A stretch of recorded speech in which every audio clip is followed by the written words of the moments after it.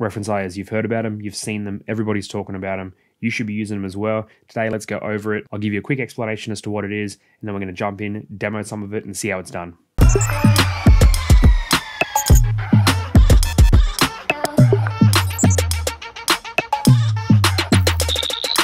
Hey everyone, welcome back to the channel. Thank you so much for being here. Today I want to cover reference layers. It's a super important part of Procreate. It's something I think everyone should be using, something that I use on pretty much a daily basis. So let's not waste any time. Let's jump in and have a look. Everyone seems to have their own way to describe exactly what a reference layer is, but the way I like to describe it is that it's an advanced feature within Procreate itself that allows you to keep your line work intact while coloring it easily on a separate layer. Using reference layers opens up a world of possibilities, allows you to keep that line work intact. It allows you to create whatever color you'd like, and then gives you the choice of whether you want to use that or even just revert back to that line work in the end. All right, let's jump straight into the iPad and have a look at a piece that I created recently. All right, so this piece is from a video I recently made. You can find a link to that at the top of the screen right now, but essentially there's nothing else to this piece except for line work at the moment. So what we want to do is we want to go ahead and color it, and this is where reference layers come in super handy. If you're using something like pencil on paper, you would have to go in and be very, very detailed and make sure you get every little bit of that line. As you can see here, I'm trying not to touch my outlines because if I go over them, oh, the outline's gone. So as you can imagine, this would be very tedious and tiresome if we had to do this for the whole entire piece. And that is the beauty of digital art. What I can do, let's get rid of those strokes I just made. We're going to tap on our layers panel in the top right hand corner of the screen. We're going to create a new layer. We're going to long press on that layer and we're going to drag it below our outline layer, which you can see there. Outline layer is layer 1. Our color layer is going to be layer 2. We're going to tap back on layer 1, and then we're going to tap on it again, and we're going to select reference from the list. This line work layer has now become a reference layer. The line work is going to stay intact because what we're going to do, we're going to select layer 2, and then we're going to go about coloring our piece however we see fit.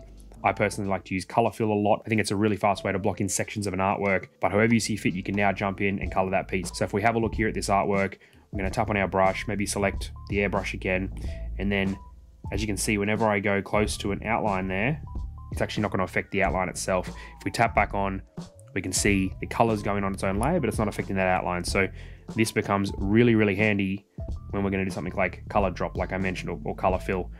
We're going to tap and press on the color that we have selected, whichever color you like, and then we're going to drag it onto a section of that artwork. Bang, fills that up. It's a really quick way to jump around the entire piece, block in colors. Allows you to quickly lay it out in color, and then you can use things like hue, saturation, and brightness sliders to affect that color however you see fit. But you can also go back into this, create shading over the top, and it's not going to ruin your line work. So from here, I want to create some depth and some shading on this teal color. I'm going to tap back on my color picker at the top. I'm going to tap on classic at the bottom of that section.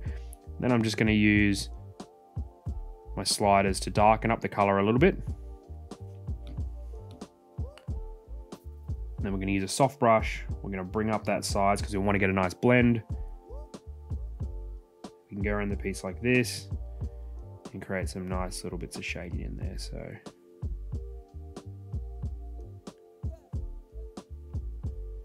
as you can see, my line work is not being affected at all. And I'm just being able to add highlights and shading and color in where I see fit. I usually like to go segment by segment in this. I think it's a good way to keep track of the overall flow of the design.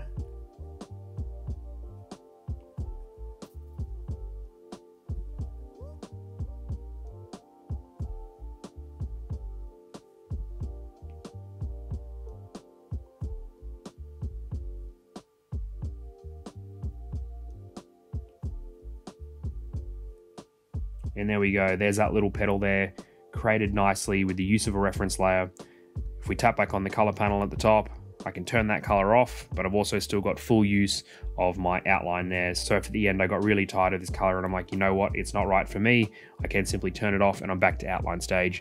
This can be super useful for people who are creating things like children's books or coloring in books where accessing that line work is vital to the end result. And then we have it, a super quick reference today on exactly what a reference layer is and one of the ways that I like to use it. There are many more uses for this. I just wanted to keep it super simple so you could see what was going on in my workflow. Maybe you can implement it into yours as well. If you want to pick up any tips on anything further, have a look at the rest of my videos, in particular one at the top of the screen now on outlining in Procreate, but also check out the shorts that I post, as I post a lot of time lapses there and you can see exactly how I go about creating different pieces and the methods methods that go into those. Thank you so much for tuning in today. If you could smash that subscribe button down below, that'd mean the world to me, as it'll allow me to grow my channel. Or if you have any comments or suggestions for future videos, please leave them down in the comment section below. I'd love to have a chat and hear what you have to say. I'll be back soon with the next video. Until then, stay safe, and I'll catch you then.